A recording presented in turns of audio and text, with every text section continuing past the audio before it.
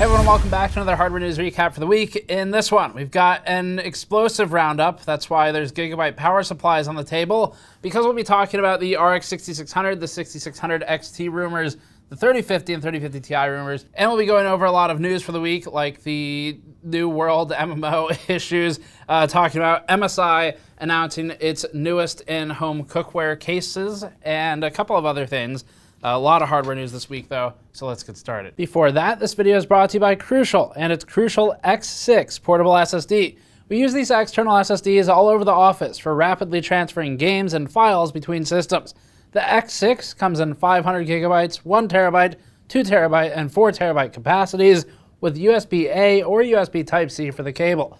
For a high-speed and high-capacity external drive from Crucial, click the link in the description below. First up, a quick GN update. So we shared a behind-the-scenes post on our Patreon page on patreon.com/gamersnexus if you're curious for more details on some behind-the-scenes how stuff works. But for just a sort of quick recap for everyone publicly, we're going to take a brief publishing delay. I'll still be working, but need some time away from publishing, just a couple days probably, so that I can get caught up on things like documenting testing processes, working on some of the renovation oversight for our new office. If you missed the video, we published a video previously where we're moving into a new space, but it's a complete disaster zone right now. It needs a lot of work. So we're at a point now where I can't oversee that and get it done in time and also keep publishing every day or almost every day. So we're gonna take a couple day gap in there for me to work on that.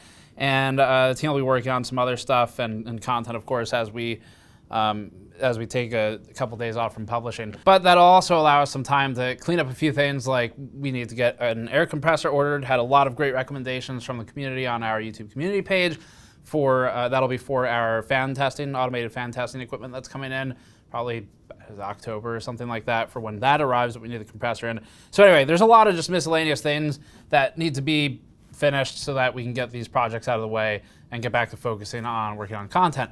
And normally we don't take a break from publishing, but it's built up to a point where it's like, all right, I can't breathe anymore. So we need to take a quick gap here and work on that. The other reason I'm trying to take a break for a few days from publishing is so that I can leave the office, because I've basically been living here for a while now and need a break from it. So change of scenery, gonna go do some downhill biking, and I'll probably post some videos on the GN Steve side channel. So if you care about that stuff, that'll be over on the side channel. Maybe I'll ramble about the hardware industry while riding down a mountain. Do that sometimes. But that'll be on the GN Steve channel. We'll link it below.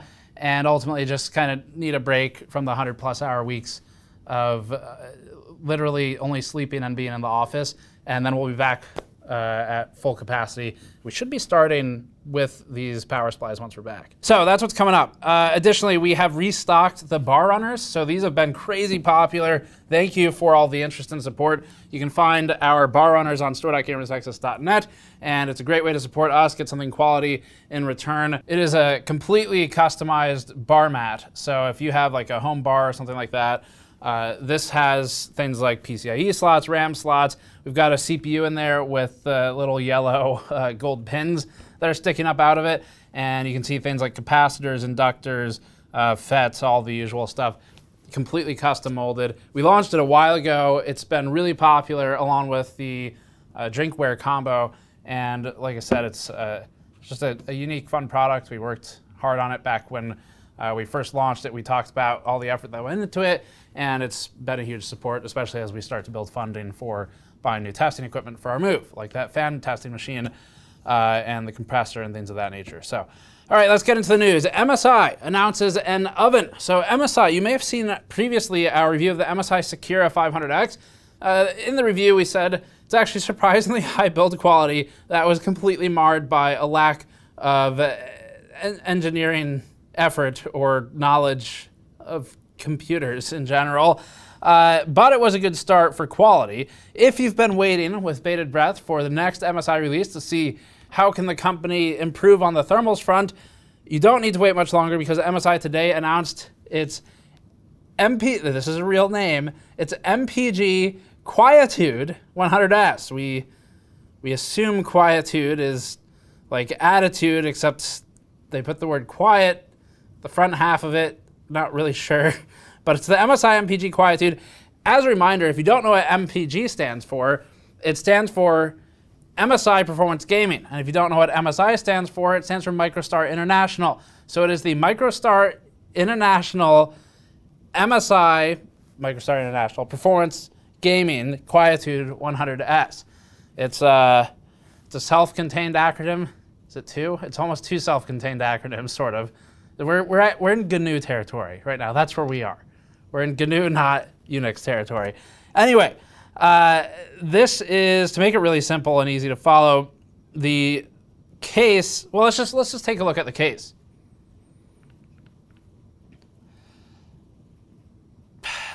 Moving on, the next story is AMD is now more than 50% of the recommended pre-builts from Puget Systems. Puget Systems has some of the more, actually, so just to be completely fair about it, the most in-depth testing out of any of the first parties we've seen for pre-builts in general, or OEMs, where Puget has built the Adobe Premiere and Photoshop testing suites that work really well. We've compared them to our own testing suites that we built, and we've liked working with Puget.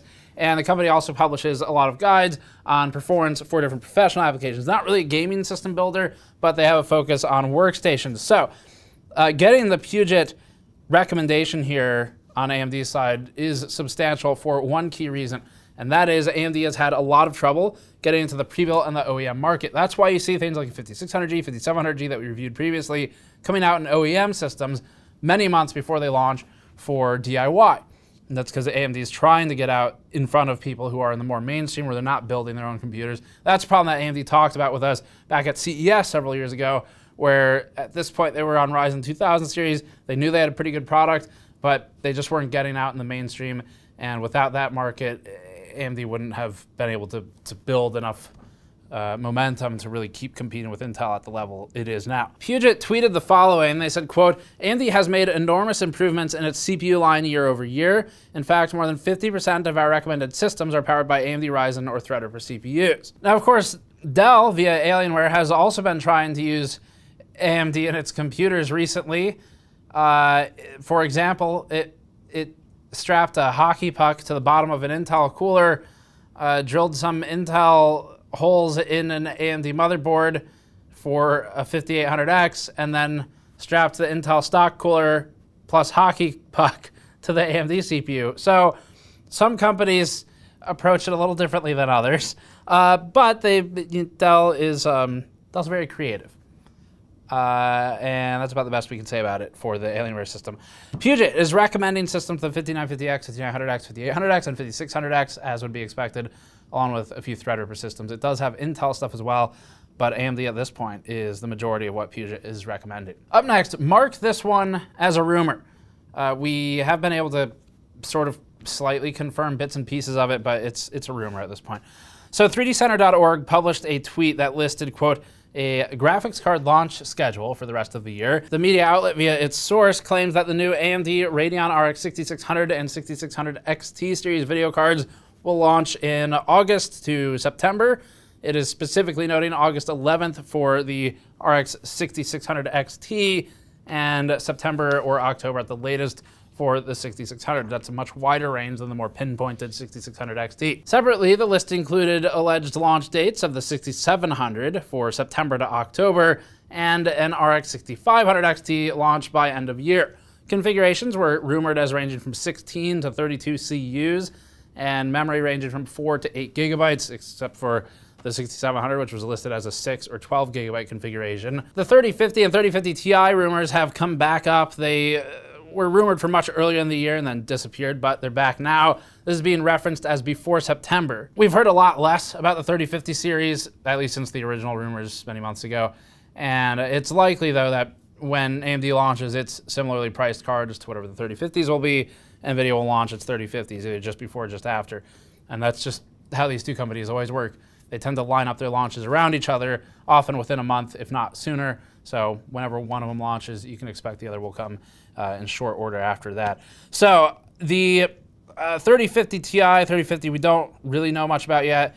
And to be fair, the 6500 XT being back out at end of year right now, that could move. We've seen video card launch dates slip a lot this year. Part of that is to do with supply. Part of it is to do with just sort of customer relations, where it's a PR thing where it starts to look bad if you keep pushing cards to market. and you can't sustain inventory of the current ones. So anyway, these dates may slip, but the ones that are sooner than later are probably more likely to be accurate. New World Beta, reportedly bricking and overheating video cards, especially RTX 3090s in the news. So this one was a real, it was not a flash in the pan, but it was a very rapidly developed story where in about a 20-hour period, the story here of video cards dying from the, of course, very well-known Amazon MMO New World that everybody knew about before this week, assuredly. The news came out that it was killing video cards, and just as rapidly as it started gaining traction, Amazon issued a patch that supposedly fixes it. We'll see how well that works once it gets more widespread testing, because you're going to be the one testing it if you're playing this game. Clearly, Amazon not doing that part of the job. It launched in the form of an invite-only beta. It was off to a bad start, though, because it posed a significant risk to video cards, notably 3090s, although we saw some reports of AMD cards being affected, but when you're dealing with user reports on the internet, there's really not a great way to validate anything. EVGA and Gigabyte were the most prominent of reports that we saw. Users flooded Reddit and the New World forums with complaints of the game adversely affecting their cards. The issues ranged from mild crashes all the way to black screens and, of course, death of the device. Amazon, for its part, initially seemed reluctant to believe there was any correlation between its game and the card failures in a statement it sent out to press. That said, Amazon also noted the patch would cap frame rates for in-game menus, as at least part of the problem seems to come from leaving the game running in the menu screens with no frame limiter. Now, there's a lot of speculation on this story. We posted on Twitter, out of frustration I had to post this, because we're starting to see some comments that were like, why hasn't GN covered this yet? Why are you covering for EVGA? So to be clear, our approach to coverage is very simple.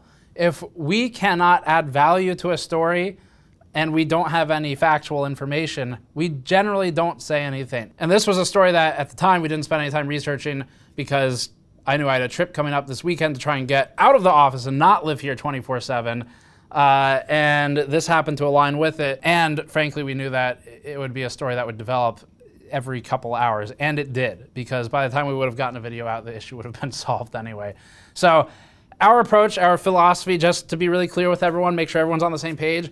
If we are unable to contribute meaningfully to the discussion, if we have other things we're doing that we can't sideline, or if I don't want to because I am tired, then we won't cover an issue. Now, most likely, the reason we won't cover something isn't going to be because of tiredness, because that's the job, but rather because we don't think we can really dig anything up in investigation. The most we would have been able to do is run a video card and try to kill it. And the patch came out so fast, it was like a whiplash, that we wouldn't have probably reasonably been able to get in there to test it anyway. So we can't reasonably cover everything all the time. That's the reality of it. Reality check for anyone who thought that we can. We do our best, and generally we're pretty good with it. But this one in particular went by so fast, and I'm leaving in a couple hours here, so we're just like, we're not going to do this one. Anyway, there's some speculation out there as to what the specific cause was. We're not going to comment on any of those right now or bring them up until there is more information. Maybe in the next week's news recap, we'll talk about it if someone's able to confirm in a hard sense what's going on. But that's going to be difficult for independent media or testers to do at this point, since the game has been updated. So you'd probably be relying on a manufacturer to say something. Either way, one thing we will say is this. As much as Amazon should have tested this game better to have found these issues, this ultimately is going to be a hardware manufacturer issue, and it's in two forms. One is either it's an NVIDIA issue, and this is likely part of it, where NVIDIA, as we've seen in the past, has been running its 30 series cards right up against the limit, to the extent that it had to issue driver updates basically immediately after launch of some of them, because certain cards were unable to sustain the frequencies that they were running. So that was fixed by drivers. That was an NVIDIA problem. It could be the case here too, where if they're still running too aggressively as these newer games come out and start getting played, we're going to see issues that didn't exist before on other games. So, you know, Amazon and its game studio, the programmers there really shouldn't be able to write a power virus by accident. If that's happening, although yes, they should have tested it, the reality is that NVIDIA at either a driver level or a firmware level should be preventing software from killing devices. That's a security concern where if you can kill a device that easily as poorly written code for a game, then what is the implication there for security? What happens once malware starts getting distributed that executes the same type of code to act maliciously and kill hardware? So that's a concern for NVIDIA. It could also be an issue for EVGA or for Gigabyte or for whatever other companies might have been affected by this, but Gigabyte and EVGA were the two we saw named, mostly EVGA as noted. So it could be an issue with the hardware level design for them too. So beyond NVIDIA, there could be some board level issue. Definitely though, at the GPU silicon level via the drivers, firmware, or the silicon itself, shouldn't be letting a game kill the device. But also Amazon, poor little small upstart Amazon doesn't have the budget to test its video games. Up next, more right to repair news. This has been in the news a lot lately, and actually we still have our right to repair poster drive going, where if you buy one of our educational video card anatomy posters or our explosion and repair poster, the brand new one from store.gamersnexus.net, we are splitting 33% of the profits from the sale of either of those to the EFF or the Electronic Frontier Foundation and to Fight to Repair. And we'll just link them below if you'd like to donate directly anyway. So the FTC, recently the current administration signed an executive order that in part is meant to target unfair and restrictive practices on self-repair or third-party repairs. The order asked the FTC to draft new rules and regulations to limit just how much control the manufacturers have over interfering with independent repair and repair shops. The executive order came not long after a very long and very damning report from the FTC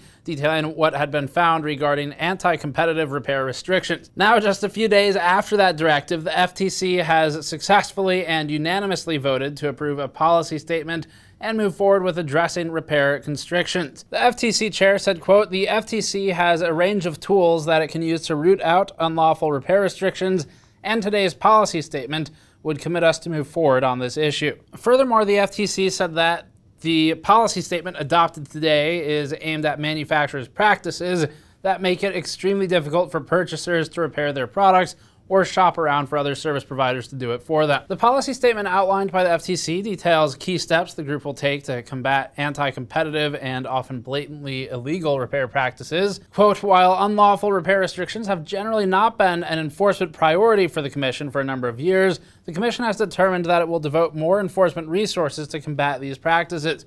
Accordingly, the Commission will now prioritize investigations into unlawful repair restrictions under relevant statutes such as the Magnuson-Moss Warranty Act and Section 5 of the Federal Trade Commission Act." The Magnuson-Moss Warranty Act is the one that has to do with warranty void if removed stickers and them being illegal.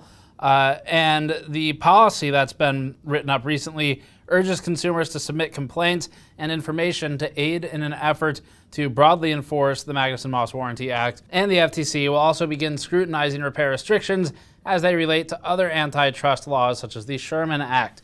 The FTC also says, quote, "It will bring an interdisciplinary approach to this issue using resources and expertise from throughout the agency to combat unlawful repair restrictions. The FTC will also closely coordinate with state law enforcement and policymakers to ensure compliance and to update existing law and regulation to advance the goal of open repair markets." Up next, plastic CPUs. According to a research paper published over at Nature, researchers at ARM in collaboration with Pragmatic Integrated Circuit have achieved the world's first microprocessor based on plastic rather than silicon. The paper outlines two key factors in the rise of silicon for semiconductors specifically. It points out that it's widely available, it is relatively abundant, and it's relatively cheap for the raw materials, that is. Plastic, however, as we know, is also naturally occurring and widely available. For example, it is our understanding that you can find plastic naturally growing and occurring in oceans, rivers, streams, and even humans, and therefore it should be relatively easy to get access to for processors in the future. Silicon can also serve as a semiconductor or an insulator, depending on its configuration, so it's very widely applicable and useful as a material, but there's always room to research new opportunities. The research paper points out that while silicon is cheap, it may never be cheap enough for certain applications. Moreover, silicon is often brittle and inflexible, meaning it's ill-suited to be implemented in cheap, everyday objects or in biological applications. To that end, PlasticARM is working towards advancing the use of non-silicon microcontrollers and microprocessors. Now, if Apple didn't already do such a good job at making sure its own products were already single-use by restricting repair, we would suggest that maybe plastic silicon could be an alternative for Apple's single-use products. Here's a quote from the paper. Quote, "Unlike conventional semiconductor devices, flexible electronic devices are built on substrates such as paper, plastic, or metal foil, and use active thin-film semiconductor materials such as organics or metal oxides or amorphous silicon. They offer a number of advantages over crystalline silicon, such as thinness, conformability, and low manufacturing costs." So as the TFTs, or the thin film transistors, can be built on top of flexible substrates, the purpose isn't to replace silicon, but rather to complement it. According to the paper, TFTs could enable the rise of novel form factors and cultivate a new range of applications for these types of processors. PlasticARM specifically is an SoC that uses a 32-bit ARM microarchitecture and is based on ARM's M0 core design. As for the scope of what the other applications could be for something like PlasticARM, the research paper posits, and ARM, that examples could be disposable health monitoring applications or embedding microchips into things like milk cartons to monitor for chemical signs indicative of spoilage.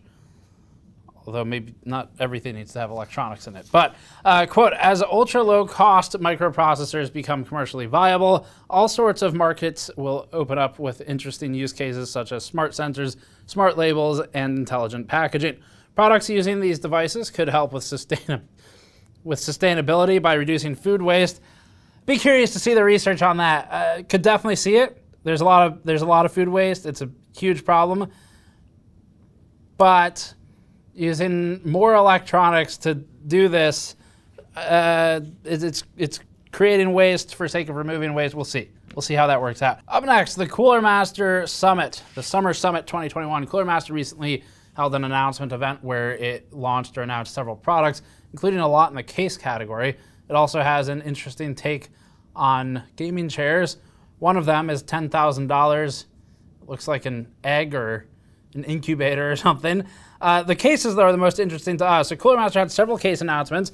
It added 4 new colorways to its existing NR200P line. The case itself is not new, but the colors are, and those are MITx cases. The company also said, quote, "Cooler Master cases are known for pushing limits."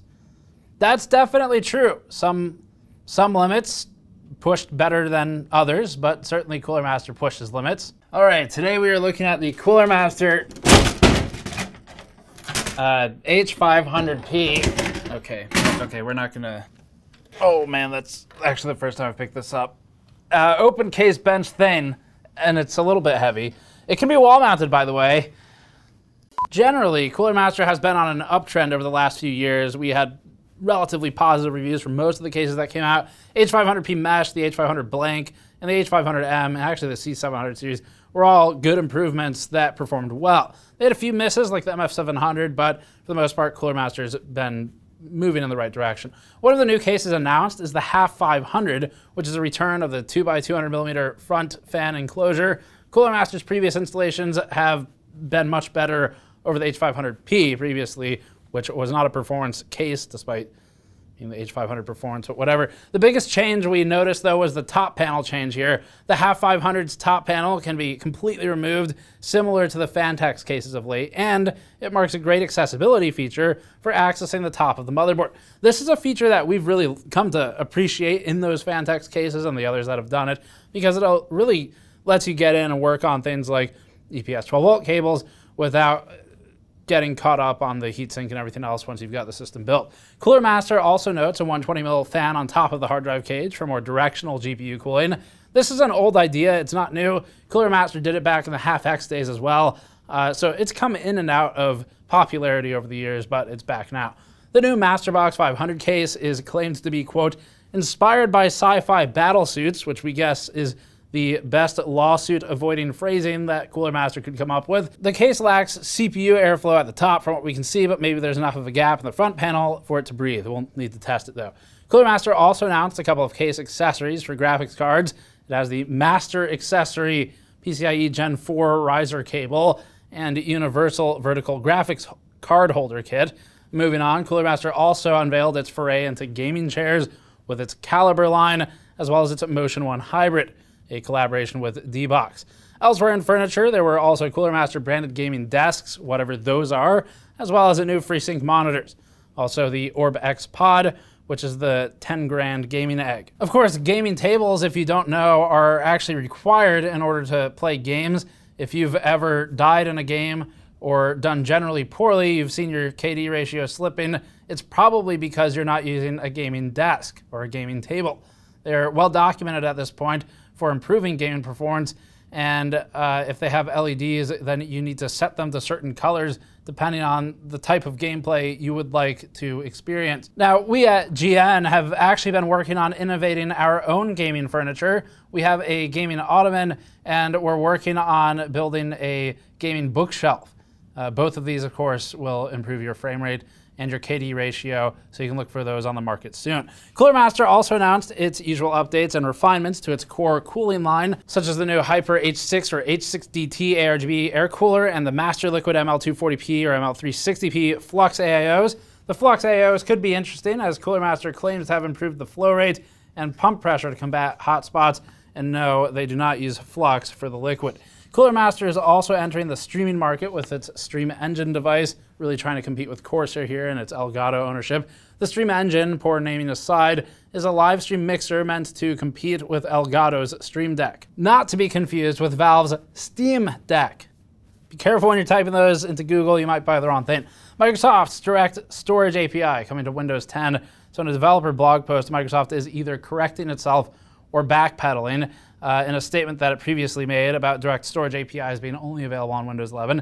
Now Microsoft is attempting to clarify the situation, saying that DirectStorage will become available on Windows 10, but ultimately that users will have the most optimized experience on Windows 11. Microsoft's DirectStorage API is part of the Xbox Series XS Velocity architecture, and at a high level, it redirects I/O requests for graphics assets directly to the GPU, and it bypasses the CPU in the communication pipeline. This not only helps improve load times, but increases the amount of assets that can be rendered in real time instead of using in-game tricks to obscure the time it takes to load them in. According to Microsoft, DirectStorage will be available to users running Windows 10.